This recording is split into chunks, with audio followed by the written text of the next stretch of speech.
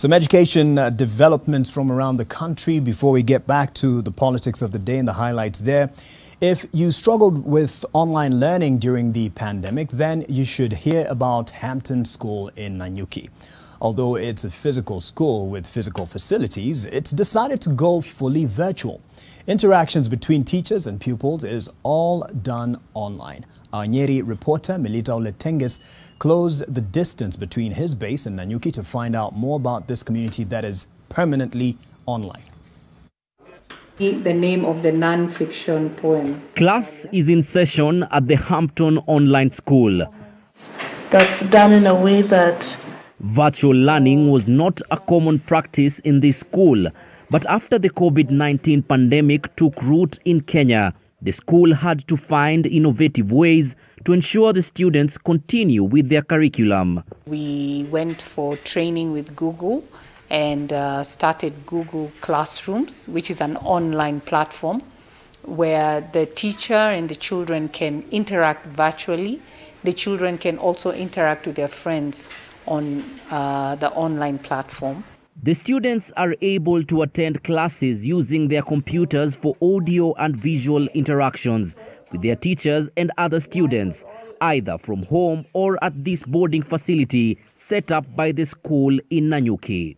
We felt it is better for us to find a way where we can be online permanently so that we are not affected when schools are closed down, if the number of cases go up, if there is a lockdown. For us, school will continue without interruption.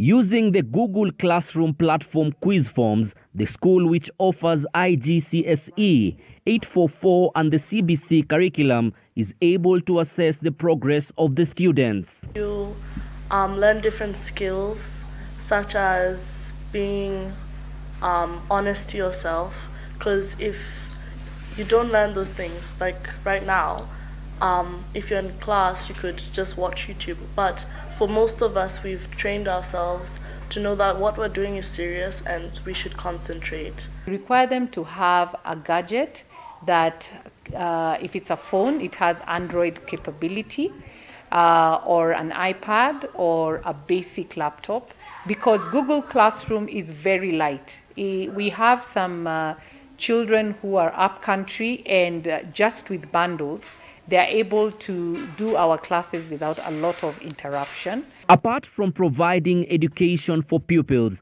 this method of learning also lowers the cost of operation at the school. So there are all these costs that a school has to lay on the parents. But with an online school, about 40% of these costs have been cut off. But there's a limit as to how far you can push education online. When it comes to national exams, candidates will have to join the rest of the country in physically sitting their exams. Melita Oletengis, NTV.